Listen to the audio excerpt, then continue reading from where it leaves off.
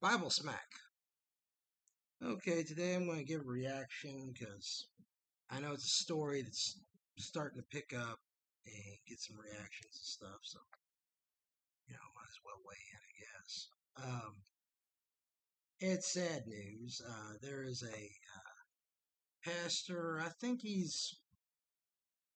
don't know if he's like a famous pastor as much as probably getting to that point. There's different kind of levels of fame these days, so, I know people in reform circles know a lot about him, but outside of that, not so sure. And his name is Stephen Lawson. And so Stephen Lawson is a preacher. Uh, seems to be like a Calvinist. I think the John MacArthur type. I think he's associated. Oh yeah, of course he is. He's with the Master Seminary and stuff. So basically, that's kind of his circle. And he fell into sin with an inappropriate relationship with a woman, apparently, and they have his church has fired him. Now it gets weird because you get press releases about if a pastor gets disciplined, and why I say that's weird is that really this stuff should not be a big public spectacle, okay? Because it's dealing with a situation, and I think that in general there's a case to be made that this is kind of the way we should look at all stuff. When you're dealing with a local stuff, and there's a local crime, does it need to be blasted all across the nation? Um, and I'm talking in general, law enforcement and whatever. Yeah, there's always going to be evil out there, but you really don't want to embellish, that kind of stuff. Especially like in the court system, because people in the courts, they're not supposed to be partial when they make a judgment, and yet, we'll have a lot of these cases that become judged by the media basically before, during, and after the judgment of the court system. And, same way, this is a private issue and it's privately done by the church. For instance, like, inappropriate relationship. What does that mean? We would typically think the worst. Okay. They'd say, okay, well, they're hiding it. So, basically, we're thinking the whole 9 yards. Okay. But what if it wasn't? What if it's just, oh, well, they felt this way or said that? Because unfortunately, there's a lot of variability. A lot of people have different standards, different looks. I was watching a documentary on like this rock and roll singer, and it's like Dee Snider, and he said that he may wear makeup and do the rock and roll and stuff, but like he said, he doesn't promote violence. He said he doesn't believe in Satanism, that he believes in Christianity, that he doesn't drink or smoke drugs.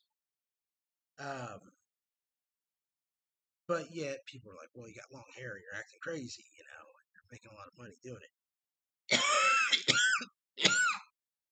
So, we just got a lot of different ethical standards, which is okay in a free society. Okay. So, that's fine about how they do their business, but like, it probably shouldn't be brought up to begin with. Okay. Unless it's heinous. Okay. But if it was heinous, you just say it's heinous. All right. So, that's something that I forget. There was a former pastor that had another situation like that. Matt something. I know he was popular, but like it was a little past me. I've gotten out of the preacher fanboy thing. I just I might listen to a preacher here or there, but generally, um, I want to go to the Word. And see what God's Word has to say about the topic, not my favorite pastor and who'll lead me this way or lead me that way. Anyway, so he's apparently been disgraced. It's never a good thing, you know. But assuming that the church, because he's not fighting this yet, so assume that the church is doing it, accurately, then basically, God bless that church. It's a hard thing to go through, but it's better that the church takes care of a situation like that than lets some of these guys run amok.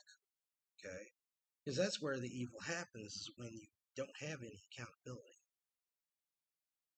So, nevertheless,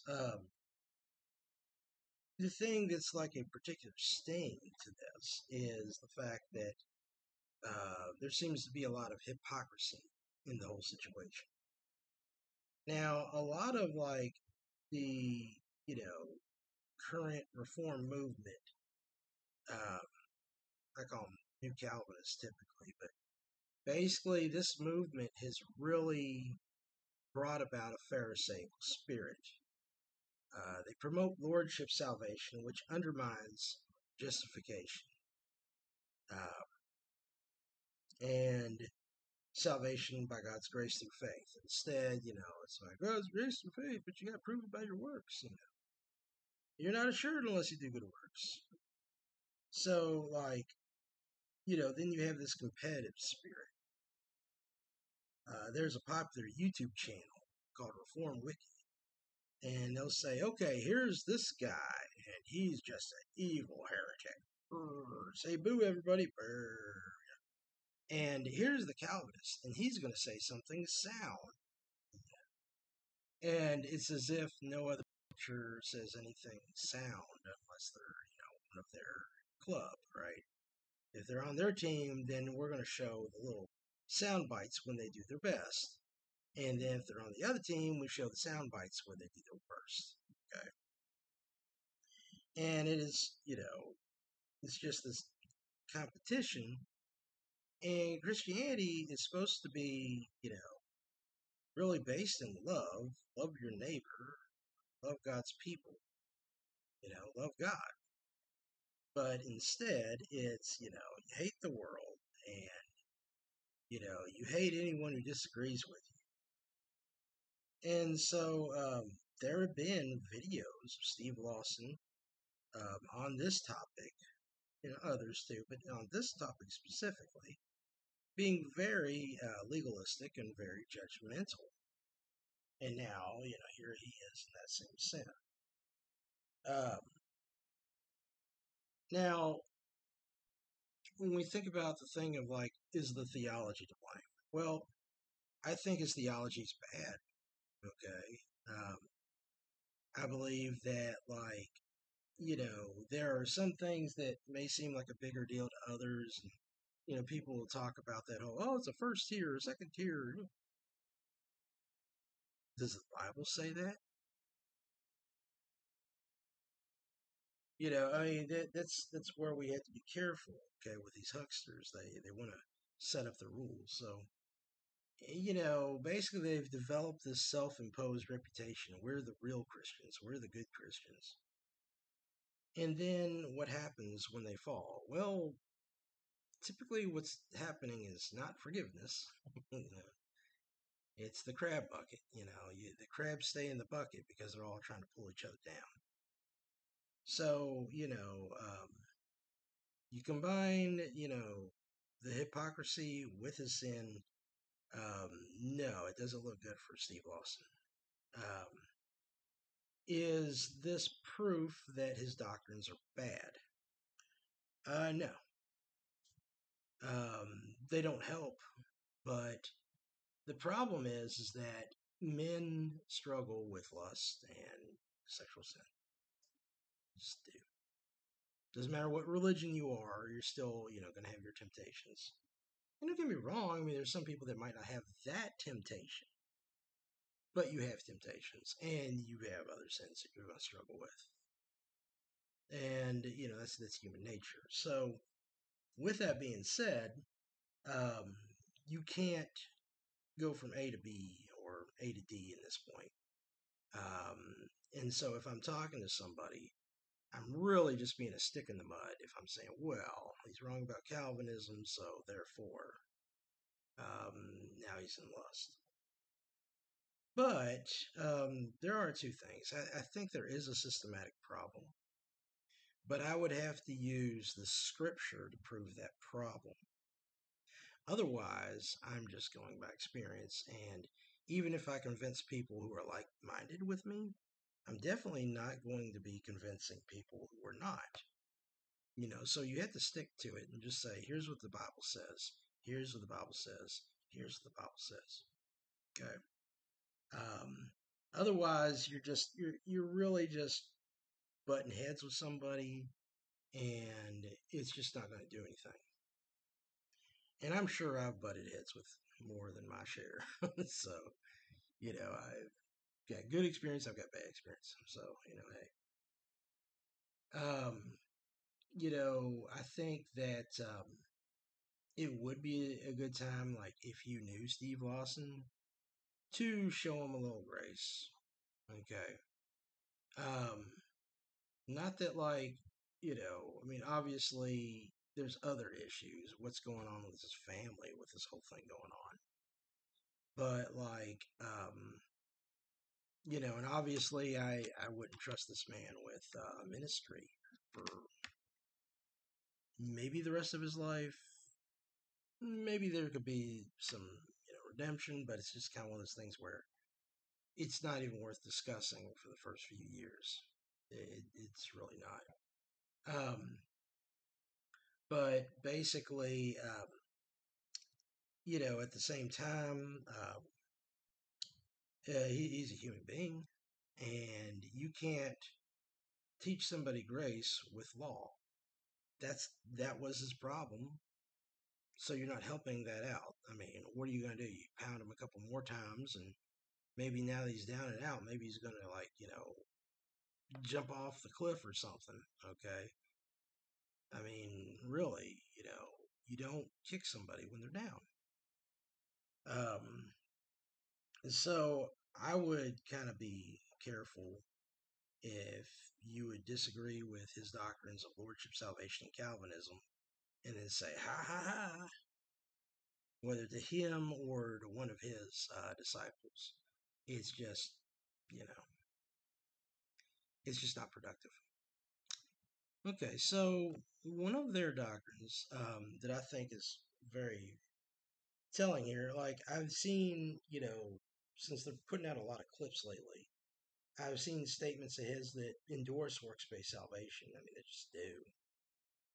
He might probably have a way around it if we're writing out a confession. But, when you're living your daily life, you're not writing out a confession. So, yeah, so I do believe the works-based salvation does not achieve born again, of the Holy Spirit, a regeneration. It doesn't make you immune to temptations and sin and, where the flesh is concerned. I've got some other material that I show biblically why lordship salvation is not what the Bible's actually teaching. But how about I'm going to take a break off of that today, even though there is a connection. There's a little minor doctrine that I think is really worth exploring because I think that kind of sends this group into that form of legalism. And that is the nature of the Christian. If you get born again, are you born again with only your regenerate nature? And your regenerate nature should be a good nature, right? Because you're putting on Christ. And so are you just a perfect Christian after that point? Or is there a nature that you're battling with? And essentially, I think the view of John MacArthur and probably the whole Master Seminary is that you have a new nature and that you don't have your old nature anymore. You don't have the carnal nature. So what's that going to do to them? They're going to say, hey, I'm a winner and I have to be a winner, because if I'm not a winner, well, then what do you say? See, that's where there's the connection of the legalism. And so this is where you really want to go when you engage in this. You got to get it back to the Bible, not to your reaction or their view or whatever. That's all subjective. So let me look at this scripture here. This is 2 Corinthians chapter 5, and their proof text is verse 17. Therefore, if any man be in Christ, he is a new creature. Old things are passed away. Behold, all things are become new. So here you have like you're a new creature, and the old things are passed away. Therefore, you have a new nature, and the old nature is gone, right? Let me go ahead and I'll give you the verse that would dispute that notion. 1 Corinthians, and there's a couple verses like this. But let's go ahead and look at this. This is in 1 Corinthians, I think it's 2. If I'm wrong, it's 3.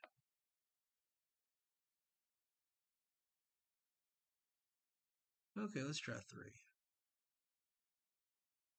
Okay. 1 Corinthians 3, so that would have been Paul's earlier letter. And I, brethren, could not speak unto you as unto spiritual, but as unto carnal, even as unto babes in Christ, as I have fed you with milk and not with meat. For hitherto ye were not able to bear it, neither yet now are ye able. For ye are yet carnal. For whereas there is among you envying and strife and divisions, are ye not carnal, and walk as men? So this is very important here, because what we're seeing is that, Paul is talking to these people. They're babes in Christ, okay? And that they're not mature. So they need to be mature. And this doctrine, I believe it's in the Bible, that a Christian is, born again, but that they need to reach a level of maturity when it comes to their sanctification. And I think that normally that happens, but you need to be shepherded. You need to grow in your discipleship and have a walk with Christ that actually helps you get from point A, the immaturity, to the maturity. Some people can actually get to that point fairly quickly. Maybe they've studied the scriptures for many years before they got saved. And so they studied the scriptures, they understood Christianity, and they lived their life for a while. So they understood the right and the wrong and the consequences of that. And so when they got saved, they moved on to maturity very quickly. That's great. But some people miss the mark. Some people get evangelized and they just don't get shepherded. And so I believe that those types of people, and there's actually a statistical name, they call them the born agains, because these people would get saved like at Billy Graham rallies, and they just never got churched. So these people have not achieved a maturity. I don't believe it's the same as some sort of second work of grace where, now you must achieve the super Christianity. No, it's that something went wrong and now you got to get to the place where you should be. Okay. So, yeah, so we just saw where, there is people being identified as fleshly. Well, hold on. What about that verse again? If any man be in Christ, he is a new creature. Old things are passed away. Behold, all things are become new. Well, what do we need to do? What we need to do is we need to look at this in the bigger context. So let's go back a few verses. Let's see here. All right, I'll start at verse 14. For the love of Christ constraineth us, because we thus judge, that if one died for all, then we're all dead. And that he died for all, that they which live should not henceforth live unto themselves, but unto him which died for them and rose again.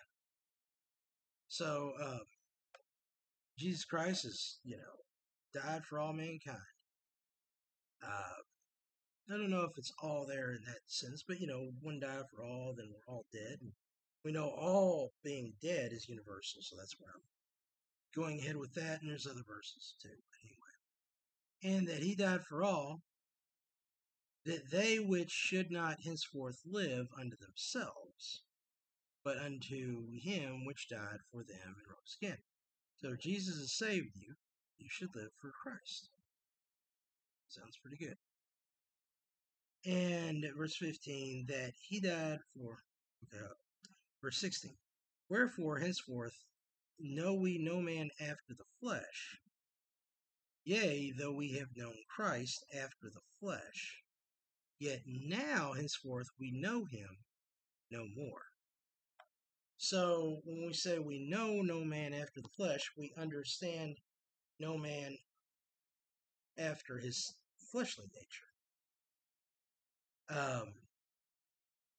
Yea, though we have known, see here. Yeah. So wherefore henceforth, okay, at this point, we understand someone after the, see here. We don't understand someone after the flesh. Yea, though ye have known Christ after the flesh, yet now henceforth we know him no more.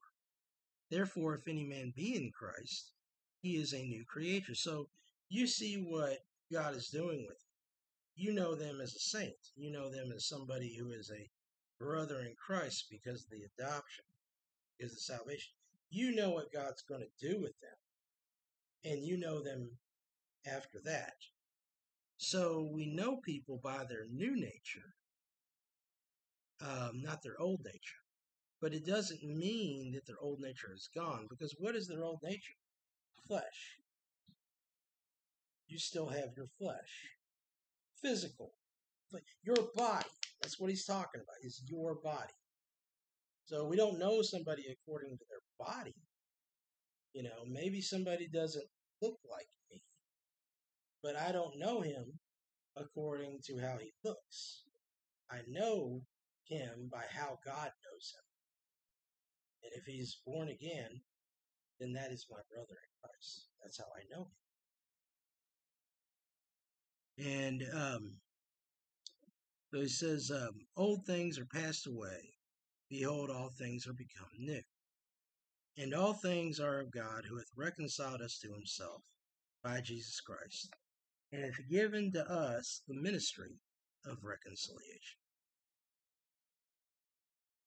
So that's something that we must do, is that we must reconcile through the cross. That's the power of the cross. When we deal with this situation,